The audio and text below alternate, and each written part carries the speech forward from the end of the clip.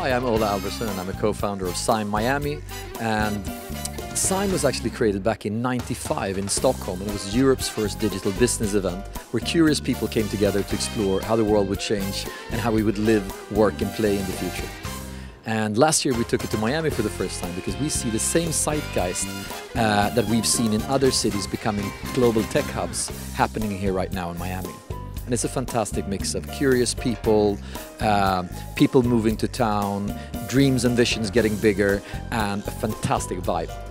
First, let's face the brutal facts. There are very few cities in the world that have created any kind of digital success that is global.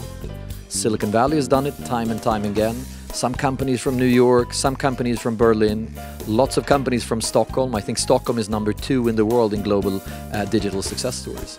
And I think that in order to do so, you need to create an ecosystem, and you need to create success stories that inspire people to think bigger, that attracts capital that wants to scale faster, that attracts people that want to take the jobs with these companies. So it's all pieces that need to be put together. And if you do that the right way, then magic can happen. But I think most cities dreaming that dream will be disappointed. I think Miami have a shot at the title. So my background, I actually was a world champion in kickboxer. So I'm used to taking risk, and I'm used to sort of having footwork that works and get up on, wake up and then change strategy within 10 seconds. So for me, it was natural to transcend into technology. I've started 22 companies to date. Most of them are around. I failed miserably with a couple of them as well. And I think that the curiousness to see if it works and the passion to actually create something that wasn't there before has always been the driver for me. And I see a lot of kindred spirits here in Miami. And I think that the most thing about scaling something internationally is make sure it works in your home market. Make sure you don't scale something that is not ready to scale. We have created a company called Result 15 years ago that helps other people go international, and to date we've helped 300 companies go international. Many companies that you know have worked with us throughout the years.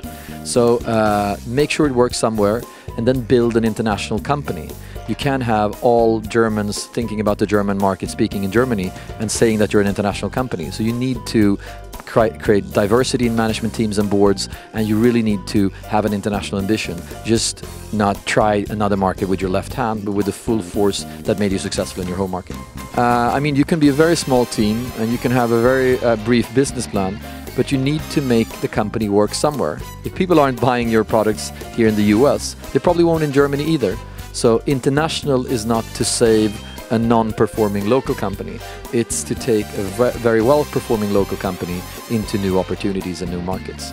And I think that it starts out with passion and an idea, and then it's a lot of iterations, a lot of listening, a lot of getting advice from smart people, and that then through iterations refines the product, and after a while it will be an irresistible company if you're lucky and good.